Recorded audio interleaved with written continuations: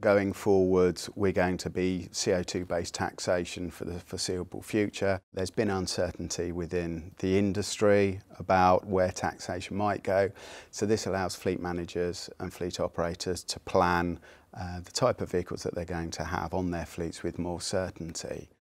We're able to provide advice on that. Historically, for the last 10 years, diesel has been the fuel of choice for most fleet operators because the tax system has encouraged low CO2 emitting vehicles, which diesel are.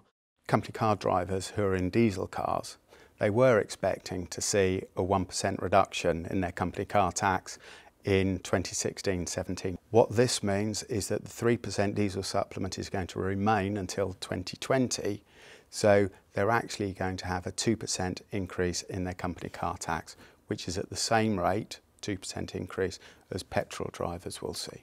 But we're now at a stage where these ultra-low emission vehicles are coming in. When we're talking about low and ultra-low emission vehicles, we're not talking about little two-seater city cars. You know, we have executive cars that fall below 110 grams per kilometre.